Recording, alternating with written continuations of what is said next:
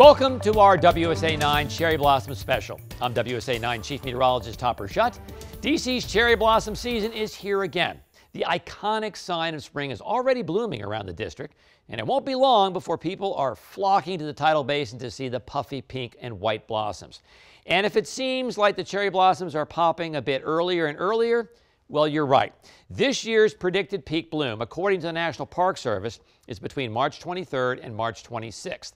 We could hit that peak bloom earlier than that. And if you take a look at the dates of the most recent peak blooms, 4 out of the last 6 were in March. March 23rd last year, March 21st in 2022, and the earliest being March 20th back in 2020. Only twice in the last 6 years has peak bloom occurred in April. And only in 2018 did we see one later than average peak bloom. The average peak bloom, you might ask, well, that's April 4th. The latest peak bloom on record is April 18th, way back in 1958. That record is safe, and the earliest bloom was March 15th, 1990. We could come very close to that this year. So, the bottom line, if you want to see the cherry blossoms at peak bloom near the Tidal Basin, you better make plans sooner rather than later. Meteorologist Michaela Lucero has everything you need to know from getting there to what to wear. If you plan on checking out the cherry blossoms this year, here's a few things you need to know before you go. First things first, your outfit. You must wear your best walking shoes. The walking loop at the Tidal Basin is more than 2 miles long, and if you want to go check out some of the other memorials along the National Mall, you will easily add several more miles to that. In March, the average day will start in the 30s and end in the 50s, so layers are your best option. And if it's sunny, be sure to bring a hat and sunglasses.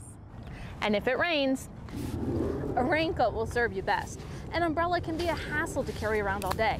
It can obstruct your view of the blossoms, and they may damage low-hanging branches. Finally, have a bag that can hold all your essentials, things like water, snacks, sunscreen, and your camera. Since parking is limited at the Tidal Basin, you won't be able to just run back to the car to grab your essentials. Now that you're dressed, let's go over some cherry blossom etiquette. Some of the trees are more than a century old, which makes them very delicate. It's actually against the law to touch any of the cherry trees. This includes, but isn't limited to, sitting in or on the trees, touching the tree trunks, pulling on branches to get the blossoms closer to you for a photo, and pulling branches or petals off the tree to take home with you. Please do your part to keep the cherry blossoms healthy. And finally, transportation. The parking around the Tidal Basin is extremely limited. There's a good chance you'll spend more time looking for parking than you will enjoying the trees. There are parking garages that you can pay to use, but they can be pretty expensive. Other transportation options are taking the metro, a rideshare, or a taxi, renting a bike or scooter, or kicking it old school and walking. Your outfit's picked out, you're up to date on etiquette, and you figured out your transportation, which means you are ready to enjoy the cherry blossoms. From the Tidal Basin, I'm meteorologist Michaela Lucero, WUSA9.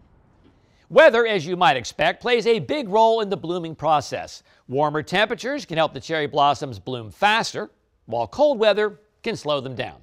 The National Park Service tracks 6 stages of the blooming cycle. The first, green bud, and that's when you can just barely see some color breaking through the tightly packed buds. The second, florets visible, when you start to see a bit more green popping through. Next is the extension of the florets. And fourth is everyone's favorite to say, peduncle elongation. That's when those buds really start to extend and you start to see some pink on the tips. The 5th stage is puffy white, and the final stage is peak bloom. Now that's when 70% of the Yoshino cherry trees around the Tidal Basin have bloomed. Here's meteorologist Caitlin McGrath to explain how the National Park Service makes its peak bloom prediction.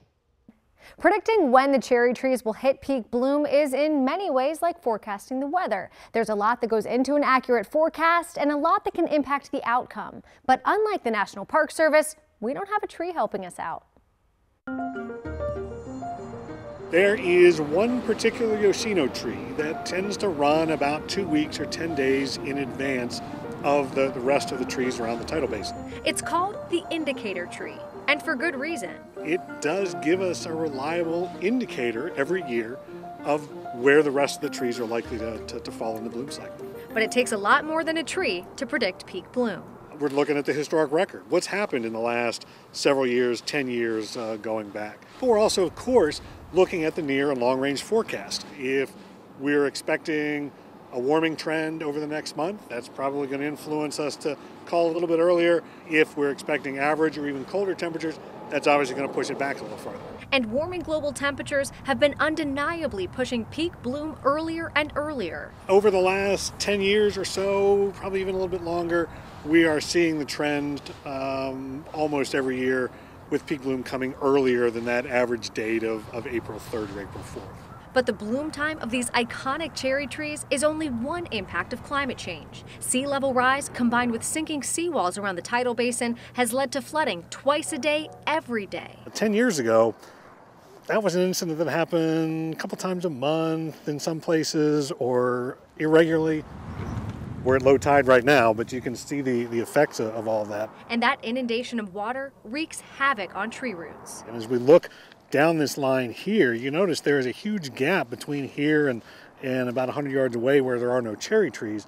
They've all either had to be cut down or have died because of all the water that's coming over the seawalls. Construction is set to start this summer to rebuild the seawalls that have sunk 3 to 4 feet over the years. When that work is done, we can replant the trees and they'll have a much better chance of survival. A new walkway will also be constructed for visitors to enjoy. Exciting project. It's going to take a couple of years, but looking forward to the positive impact on the tidal basin and the trees when it's done. This chart shows us the peak bloom dates for the past 20 years, and it shows us that there have only been 5 years out of the last 20 where peak bloom was later than the average peak bloom date of April 4th. The rest all earlier than average. And we have to go back to 2018 for the last time peak bloom was later than average, and even then it was just by 1 day on April 5th. Now, let's talk about how long the peak bloom can last. The National Park Service says Yoshino cherries can last for several days when they're in peak bloom. Now, calm weather can help extend the bloom. Remember, wind and rain, well, they're just the enemy, okay? And also, something to remember, do not pick the blossoms or climb the trees because that could severely damage them. And actually, the National Park Service could write you a ticket. The National Cherry Blossom Festival grows larger and attracts more tourists to D.C. every year. What was once a small ceremony has become a month-long event. According to its president, the Cherry Blossom Festival attracts 1.5 million people to D.C., bringing in about $150 million every year. Meteorologist Michaela Lucero shows us how the city is getting ready. Every year, thousands of people flock to the Tidal Basin to enjoy the Cherry Blossom Festival. But did you know there are tons of cherry blossom themed events outside of the Tidal Basin area that you can enjoy? To learn more, I spoke with the president of the National Cherry Blossom Festival, Diana Mayhew. Our goal with the National Cherry Blossom Festival has really been to take that beautiful celebration of the Tidal Basin beyond the Tidal Basin and throughout Washington's downtown, into all 8 wards of the city, and actually even into the region. The National Cherry Blossom Festival consists of 4 weeks full of exciting events. From the annual staples like the Kite Festival and the parade to some of the newer attractions like the after-hours exhibits at the National Gallery of Art and the brand new art projection at the Smithsonian American Art Museum. There are so many special things like that to do off of from the Tidal Basin and the mall. There are also restaurants that partner with the festival to provide you with a very cherry dining experience. We have more than 80 restaurants that are participating with us in our Cherry Picks program, showcasing a specialty cocktail or an entree or a dessert. And you can go and just experience the cuisine of Washington, D.C. And the party doesn't stop when the sun goes down. We do have a Cherry Night celebration where we're really focusing on the nightlife of Washington, D.C. with Metro Bar and Dirty Habit and Wonder Garden. D.C. is also known for some of its luxury hotels, like the Waldorf Astoria, which invites everyone, hotel guest or not, to come enjoy their cherry blossom experience. From a cherry blossom afternoon tea, from experience at just the lobby, or to have an experience at Bazaar by Jose Andres, or lunch, dinner. It's a space that is open for everybody. The National Cherry Blossom Festival helps bring in thousands of tourists every year from all over the world, boosting the local economy. The National Cherry Blossom Festival is an economic engine for Washington, D.C. in springtime. And we draw more than 1.5 million people each year. and showcasing some of the best that DC has to offer. I'm meteorologist Michaela Lucero, WUSA9. This year's National Cherry Blossom Festival runs from March 20th all the way to April 14th. And there's plenty to do over those 3+ weeks. The Cherry Blossom Festival kicks off with the official opening ceremony on Saturday, March 23rd. And the always popular Cherry Blossom Kite Festival takes place Saturday, March 30th on the grounds of the Washington Monument. Other signature events include Petapalooza, featuring live music, activities, and fireworks at the Capitol's riverfront. That happens Saturday, April 6th. And the annual National Cherry Blossom Parade marches down Constitution Avenue on Saturday, April 13th. There will be floats, balloons, and marching bands, performances by the Sugar Hill Gang and others, and appearances by special guests Mickey and Minnie Mouse. There are about 3,700 cherry trees on the National Mall. The pink and white Yoshino cherry blossoms are just one of a dozen types, and they all don't bloom at the same time. And you can find many of the varieties away from the tidal basin. Meteorologist Michaela Lucero explains the differences.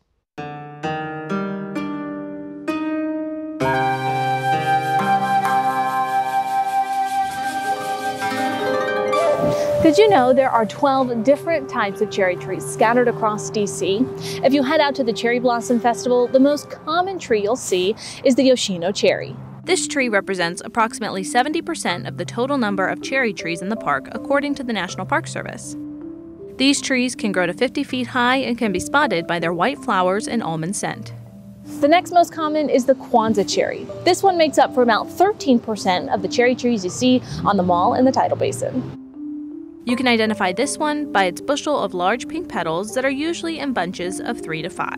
Certain cherry trees have become increasingly rare to see here on the National Mall. Take Simensis cherry, Akebono cherry, autumn flowering cherry, weeping cherry, and the Usuzumi cherry all represent 5% or less of the trees in the park. The most uncommon trees make up less than 1% each of the cherry blossoms you see here on the mall.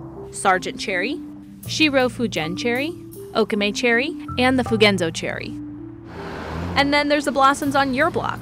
You can find Yoshino, Kwanzaa, Okame, and others blooming across the district.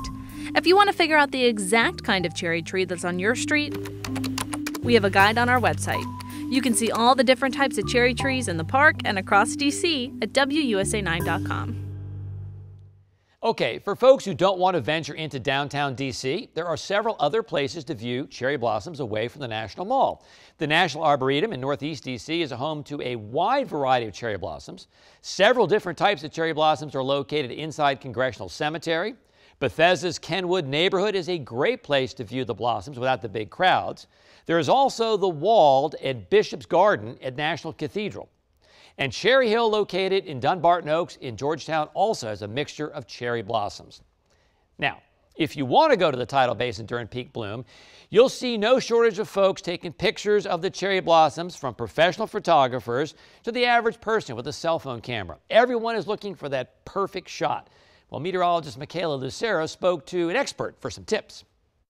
It's no secret that everybody wants to capture the perfect cherry blossom picture. But with things like large crowds and bright sun, it can make capturing your memories a little bit harder.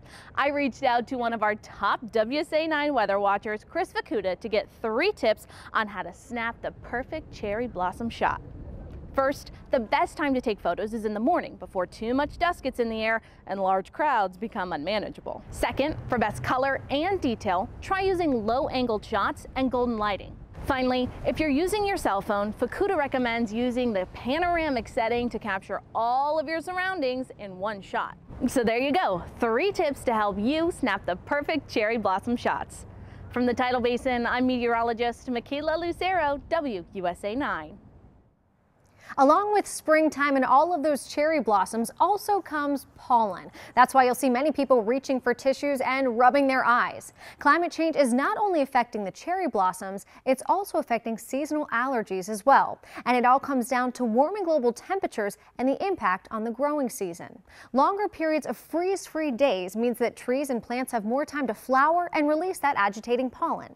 A recent study revealed that the pollen season in North America became longer by an average of 20 20 days and more intense, with a 21% increase in pollen concentrations from 1990 to 2018. And people are definitely feeling the effects. I never had them when I was younger, and then like 2 years ago I started getting like watery eyes and like a little stuffy nose situation. Nothing crazy, so yeah. I feel like last year specifically was the first year I was like, this feels a lot worse. A lot of drippy nose, all that fun stuff. It was awful. Symptoms for people with seasonal allergies aren't only getting worse, they're starting earlier. One of the trends that I'm seeing is patients saying that their allergy symptoms are starting earlier and earlier. And I hear this every year. Nilu Tumala is an ear, nose, and throat physician at George Washington University's School of Medicine and the co-director of the Climate Health Institute, and says increased carbon dioxide in the atmosphere is thought to be one of the main contributing factors to higher pollen levels. When you have increased CO2 and have higher levels of pollen, of course you're going to have worsening pollen allergy symptoms because there's more pollen to deal with. Studies have also shown that the pollen itself is more allergenic, meaning that it produces more symptoms. And so pollen now tends to produce more symptoms of, again, sneezing, nasal congestion, itchy, watery eyes, postnasal drainage than pollen previously. If you're prone to seasonal allergies, you may want to start taking steps now to alleviate symptoms. Oral allergy medications and eye drops should be used on days when symptoms are bothersome, but effective nasal sprays need more lead-up time. We usually like to start these sprays in patients about 2 weeks before the onset of pollen allergy seasons.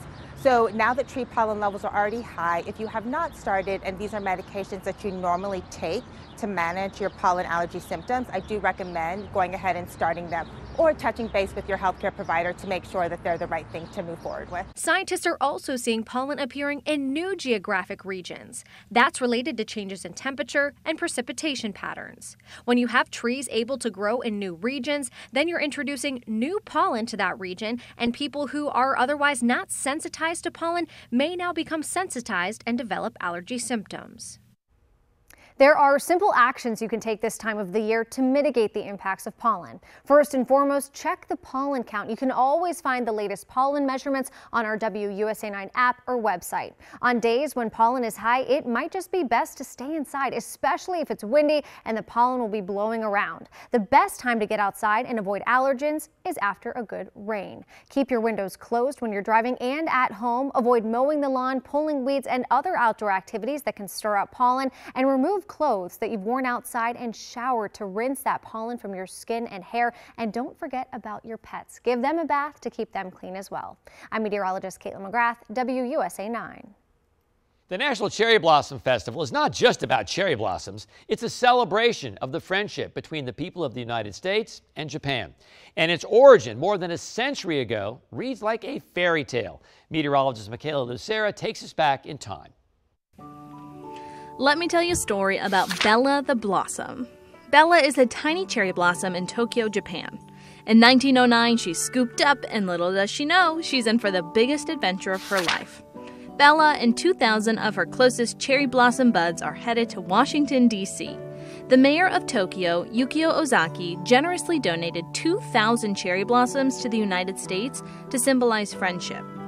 The First Lady, Helen H. Taft, gladly accepted the blossoms and intended to plant them near the Potomac. But here, our story takes a sad turn. When Bella and her bud friends arrived in D.C., many of them had gotten sick along the way and would have to be destroyed. President William Howard Taft gave the order to burn the diseased trees and wrote to Japanese officials telling them the devastating news.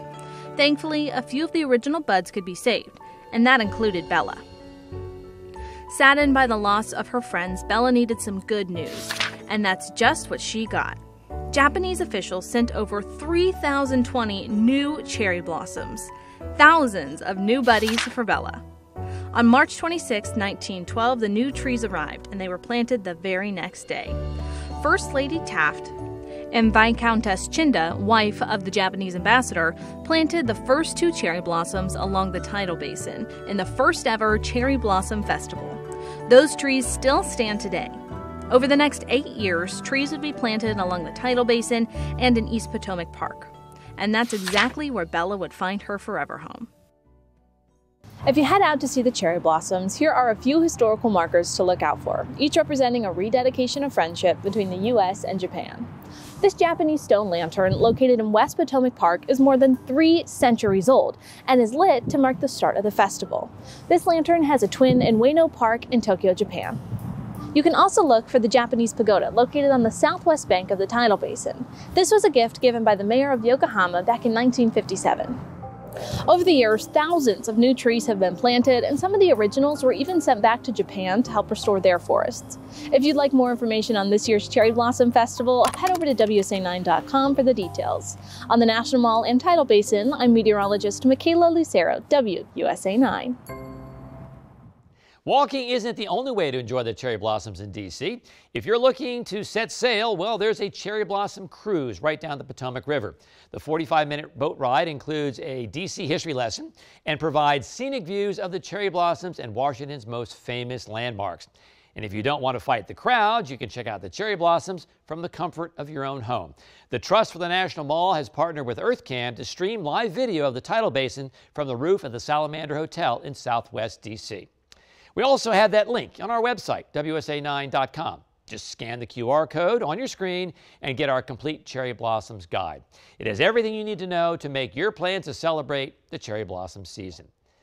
Thanks for joining us for our WUSA9 Cherry Blossom Special. I'm Chief Meteorologist Topper Shutt. I hope you get a chance to enjoy what our beautiful city has to offer this spring.